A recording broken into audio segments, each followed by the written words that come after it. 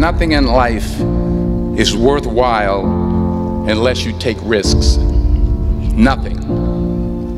Nelson Mandela said, "There is no passion to be found playing small and settling for a life that's less than the one you're capable of living." Now, I'm sure in your experiences in school and applying to college and picking your major and deciding what you want to do with life, I'm sure people have told you to make sure you have something to fall back on. Make sure you got something to fall back on, honey. But I never understood that concept, having something to fall back on. If I'm going to fall, I don't want to fall back on anything. I want to fall forward. I figure at least this way I'll see what I'm going to hit.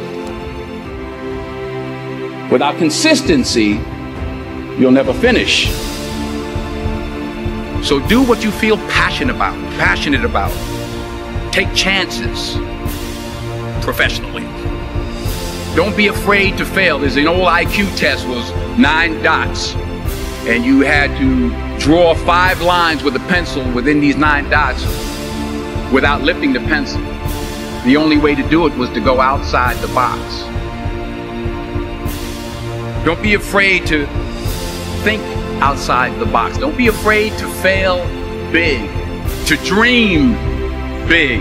But remember, dreams without goals are just dreams. Reggie Jackson struck out 2,600 times in his career, the most in the history of baseball. But you don't hear about the strikeouts. People remember the home runs. Fall forward. Thomas Edison conducted 1,000 failed experiments. Did you know that? I didn't know that. Because the 1,001st was the light bulb. Fall forward. Every failed experiment is one step closer to success. You've got to take risks, and I'm sure you've probably heard that before, but I want to talk to you about why that's so important. You will fail at some point in your life. Accept it. You will lose. You will embarrass yourself. You will suck at something. There's no doubt about it. And I know that's probably not a traditional message for a graduation ceremony, but hey, I'm telling you, embrace it, because it's inevitable.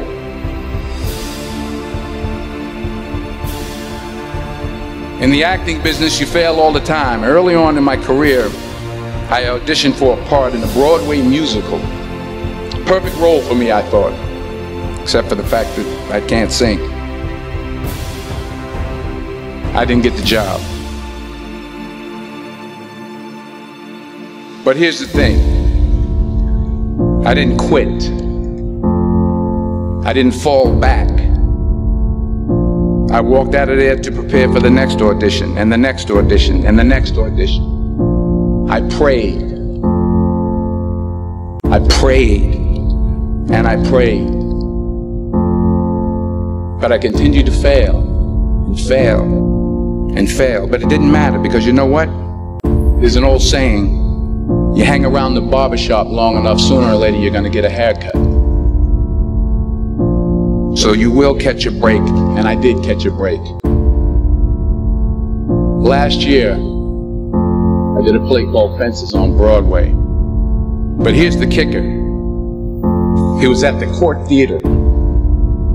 It was at the same theater that I failed that first audition 30 years prior. The point is, every graduate here today has the training and the talent to succeed. But do you have the guts to fail? If you don't fail, you're not even trying. I'll say it again. If you don't fail, you're not even trying. To get something you never had, you have to do something you never did. So imagine you're on your deathbed, and standing around your deathbed are the ghosts representing your unfulfilled potential. The ghost of the ideas you never acted on. The ghost of the talents you didn't use. And they're standing around your bed, angry, disappointed, and upset. They say we came to you because you could have brought us to life, they say. And now we have to go to the grave together. So I ask you today, how many ghosts are going to be around your bed when your time comes?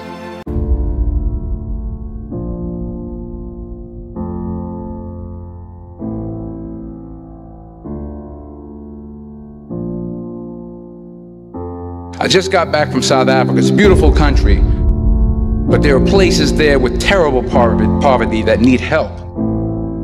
And Africa is just the tip of the iceberg. The Middle East needs your help. Japan needs your help. Alabama needs your help. Tennessee needs your help. Louisiana needs your help. Philadelphia needs your help. The world needs a lot, and we need it from you.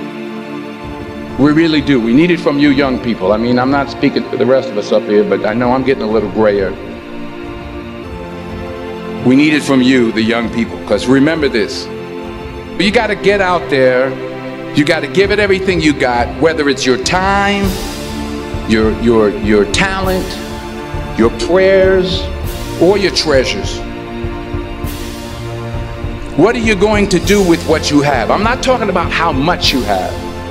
Some of you are business majors, some of you are theologians, nurses, sociologists, some of you have money, some of you have patience, some of you have kindness, some of you have love, some of you have the gift of long suffering. Whatever it is, whatever your gift is, what are you going to do with what you have?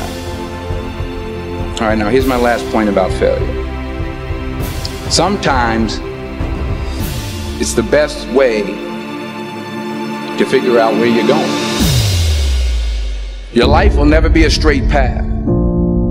I began at Fordham University as a pre-med student.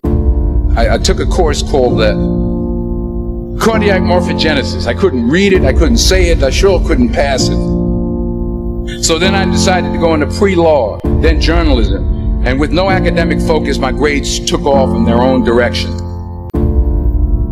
I was a 1.8 GPA. And the university very politely suggested that it might be better to take some time off. I was 20 years old. I was at my lowest point.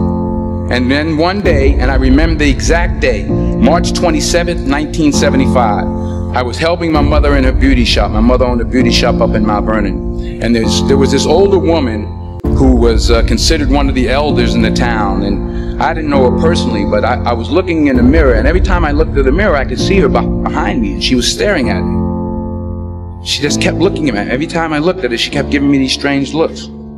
So she finally took the dryer off her head and she said something I'll never forget. She said, "Young boy, I have a prophecy, a spiritual prophecy." She said, "You are going to travel the world and speak to millions of people." And in the years that followed, just as that woman prophesied, I have traveled the world and I have spoken to millions of people through my movies.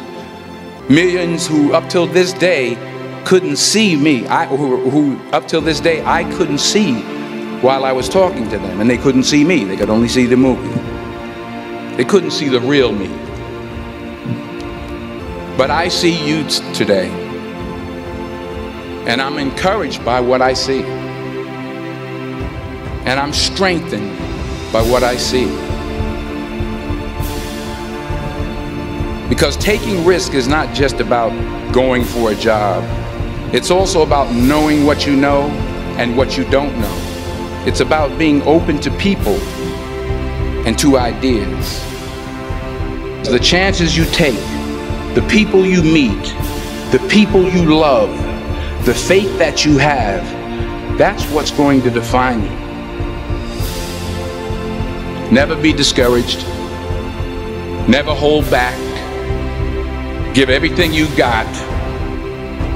And when you fall throughout life, remember this: fall forward.